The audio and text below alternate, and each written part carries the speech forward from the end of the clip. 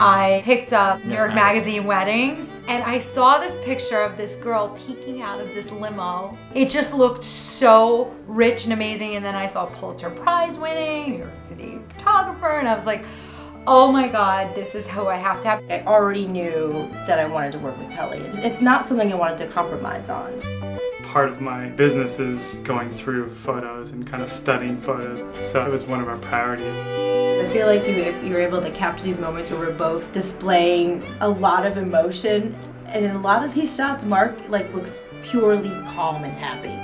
Kelly somehow got both of us together and said, I have to take you outside because the lighting right now is unbelievable. And the lighting was beautiful, so that was perfect. You never once interfered with whatever I happened to be feeling at that moment. And I think this is what I say to people was most divine about the photography for our wedding day, was that it was organic.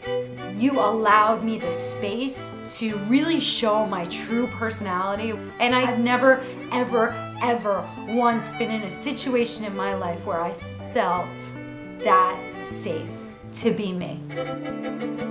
This was like one of the most intimate moments of my life, and I felt perfectly safe and comfortable, and I think that's because we had a professional photographer there documenting it, not telling us, go hug your father, or stop and dab your eyes. Everything was totally honest. It was 100% pure. I didn't really know much about photography, but it was funny when I sent those first couple that you sent, I sent them to my dad, who has been in journalism forever, and he's always going through shots and things, and he sort of said, these are amazing photos. You can tell that this woman has a journalistic background, like how they're shot, and I'm telling you, these are really amazing shots. You have to feel comfortable in your dress. You have to feel like you're wearing the most important piece of fashion you'll ever invest in. And I feel that same way about the photographer. I can't even tell you how many people I tell to call you, use you, write you.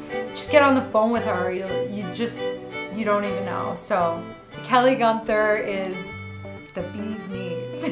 Oh.